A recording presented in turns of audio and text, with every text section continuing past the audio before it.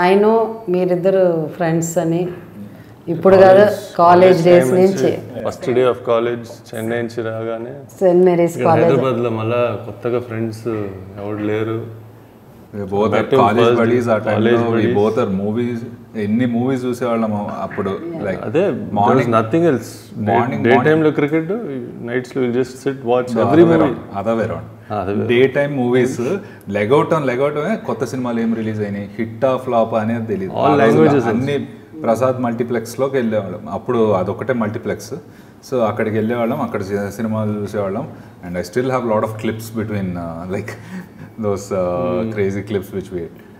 తర్వాత ఈవినింగ్స్ వచ్చేది cricket matches.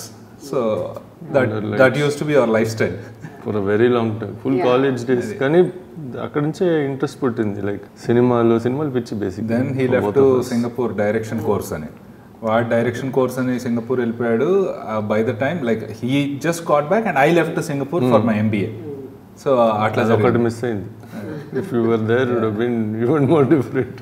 ఎట్లా లైక్ అంటే వీడు సినిమా అనే అనుకోలేదు అప్పుడు. శ్రేయాన్ మా సినిమా చేశాడు ఒకటి, తర్వాత ఫస్ట్ సినిమా అయ్యాక వాడు అన్నాడు నో మమ్మీ నేను I will continue with sports అనేసి వాడికి ఇంట్రెస్ట్ లేకుండా పోయింది. Actually that is one surprising element for me. అంటే ఎందుకంటే Shreyan stayed with me in Singapore. So we both were in the same apartment for about 2-3 months. So ఎప్పుడు he's national medalist in shooting. He was supposed to represent like in Olympics and all that.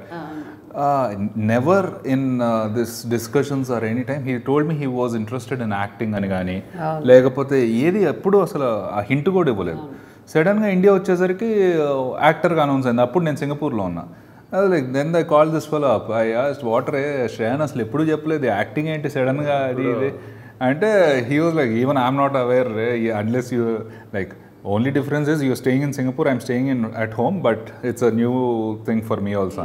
So నేను expect చేయను వీడు సడన్గా వచ్చి అన్నాడు. Then ఎట్లా idea వచ్చింది నిహార్ని సినిమాలోకి తీసుకురావాలని? చాలా ఏళ్ళుగా వాంటెడ్ టు వర్క్ టుగెదర్, ఒక ప్రాజెక్ట్ కలిసి చేద్దామని. బట్ యాక్టింగ్ అని అనుకోలేదు, బికాస్ బిహైండ్ ద కెమెరా నేను, ఫ్రంట్ ఆఫ్ ద కెమెరా తను.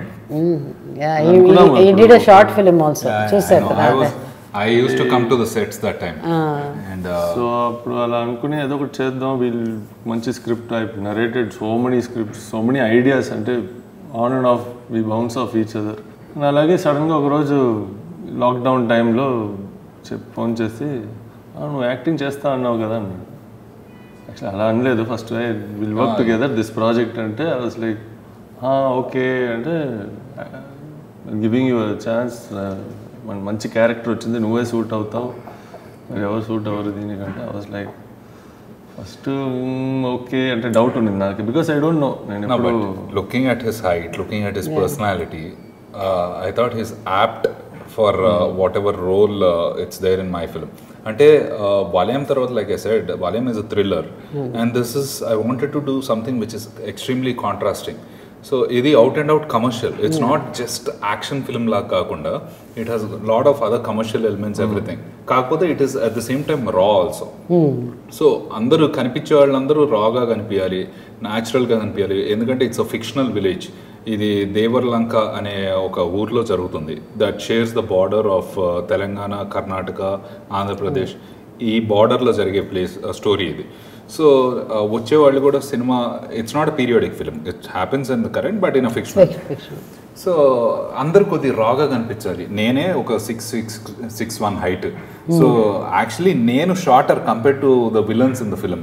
This guy is about 6'9", 6'8". And Charandeep, another villain who is playing a main villain role, atanది కూడా 6'4" or something. So they are more like huge in personality than me. ఎందుకంటే మనం fight చేసినా సరే అవతలాడు పవర్ఫుల్గా కనపడకపోతే it would be like డమ్మీగా అనిపిస్తుంది. And I thought this fellow screen presence బయట we travelled a lot. I know he is interested in direction, he did a direction course.